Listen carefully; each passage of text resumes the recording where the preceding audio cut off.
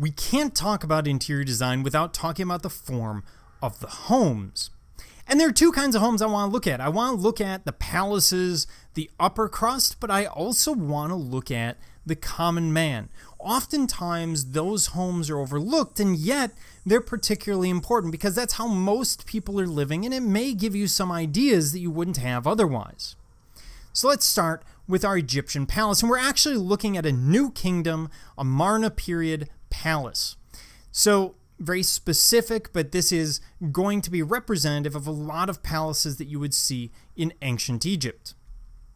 Now let's look at a basic floor plan, and what you'll notice is it's not so much a palace as a house as it is a large government, basically a big government structure.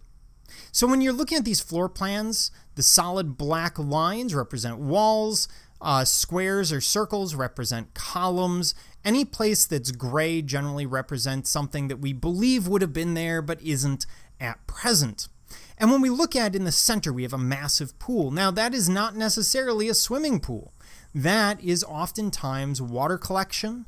Sometimes it exists as a reflecting pool, as something that would bring comfort to the people inside, because the people inside are not getting out very often. It's a palace. Who lives in a palace? Well, princes, princesses, kings, etc., pharaohs, etc. And so they're not out. They're not walking down to the Nile River to go take a dip. They're pretty much stuck inside. We see a variety of rooms. Now, we don't know what all the rooms were for, but you'll notice they're not terribly large rooms all the time.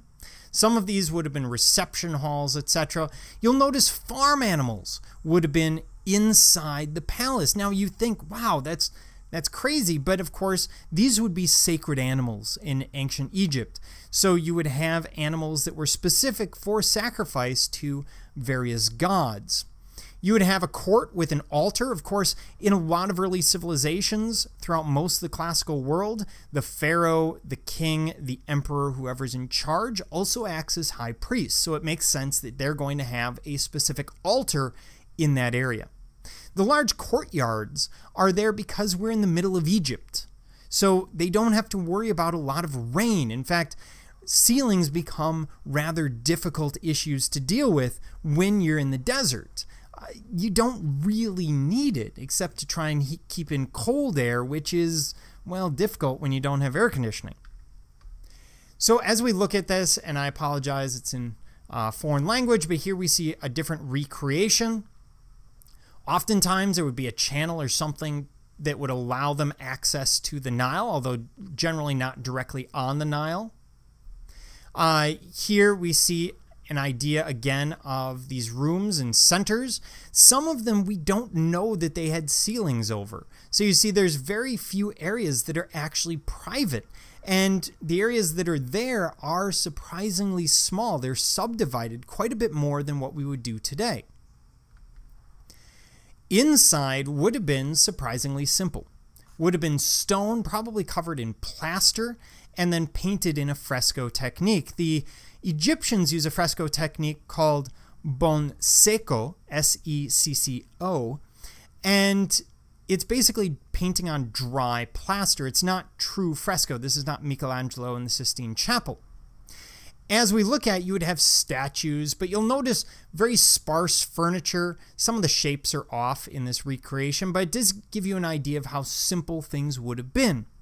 And it's simple because furniture is expensive. Wood has to be imported primarily into Egypt. The walls would have been covered in murals and paintings. The columns would have been covered in murals and paintings.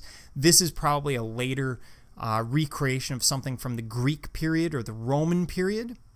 But again, it's far simpler than what we would expect. All of those silks and ideas that we have with Egypt actually come after the Egyptians proper. That comes during the Ptolemaic, when the Greeks take over ancient Egypt. It's not something that they would have had commonly.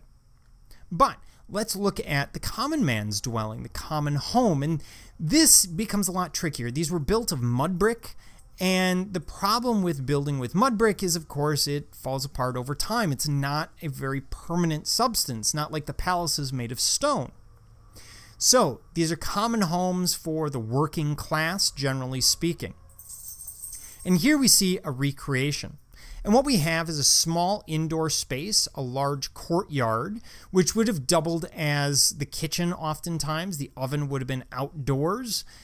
You don't really need the heat indoors in ancient Egypt. By using mud brick, what they're doing is they're actually capturing heat. It's very efficient at that. So it captures the heat during the day and then radiates it at night, keeping you warm inside. When it's particularly hot, they would congregate on the roof, using that as sleeping quarters and general living space. The indoors and outdoors, you'll notice, is a very interesting mix because there's actually less indoors than there is outdoors. It's very much the opposite of what we would expect today. Now, they also use something called a mulquaf, and this is a wind catcher, basically an opening in the roof that would be faced towards the prevailing wind and funnel the breeze into the house itself. It acts as a form of air conditioning. It keeps the air moving inside in a time when you don't have electric fans and other things to keep the air moving. By the way, in this case, we're looking at a model of a home which would have been buried with someone as a spiritual home in the afterlife. Now, you also had simpler structures, single-story structures, where you just have the first floor and the roof. This would have been more common in urban areas, although you do see them in very, very rural areas on occasion. You see that mud brick construction here. We would term it adobe construction in the United States if we were in the desert Southwest, but it's basically the same thing. The only wood here is being used to help support the roof, which with a staircase and a series of beds you can see is used as living quarters just as much as the interior.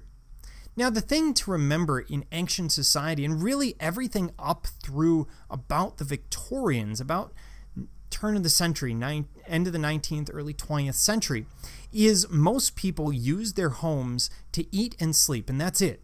You don't entertain in your home, you don't hang out and watch Netflix in your home, etc. You spend most of your time out. You would spend it in pubs, you would spend it in public places, public squares, but you're rarely ever home. And you would have multiple generations living in these homes. And here we see a side-by-side house using a common wall, very common in an urban area. We have a very small entrance. As you can see here, it's maybe 6 feet across. The kitchen, maybe 6 feet by about 3 feet, so very, very small. The court, the larger area, is, even in this case, quite small, maybe 15 by 15, maybe something the size of your living room nowadays. We see a side room, we see a main room. Now, we don't know the purpose of these rooms. They could have been bedrooms, they could have been quarters, they could have been multi-use rooms, and of course the roof would have acted as a room as well, something you can take advantage when you happen to live in the desert. Now, imagine living in this space, as small as it is, maybe 5 meters across by 5, I mean, we're talking 25 square meters. We're talking a fairly small space. Now, imagine living in that with your grandparents, your generation, and your children, which would have been very common. That's why they're using these rooms for multiple purposes. There's no such thing as a living room because that room might be in the evening someplace that you roll out a sleeping mat and you sleep because many people don't have beds. And then in the daytime, it's used for perhaps entertaining. Perhaps it's used for storage. Perhaps you're putting animals in there. There's any number of different purposes for these. So do not take your modern view and apply it to these homes. Your idea of a home is very, very different from the ancient world.